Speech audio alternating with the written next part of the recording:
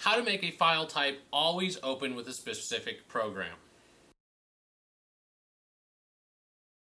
If you've enabled the Brandon mode in Windows 7, in the previous video will show you how to do that, you can make a file type always open in a specific program. And this is a great tool. It allows you to say, here is an extension, always open it with a given program, or select a program extension that's already running and change the program that it's going to open with in the future. In this particular screen, most of my stuff is set to VLC because that's where I get the most weird formats that need to be changed. But you can also do CAT files, AVS files, any type of file.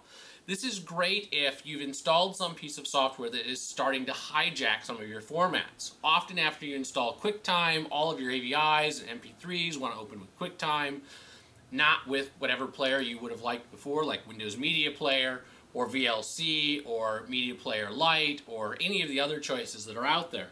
And so this is a great way to unhijack what program is going to open a given file based on its extension.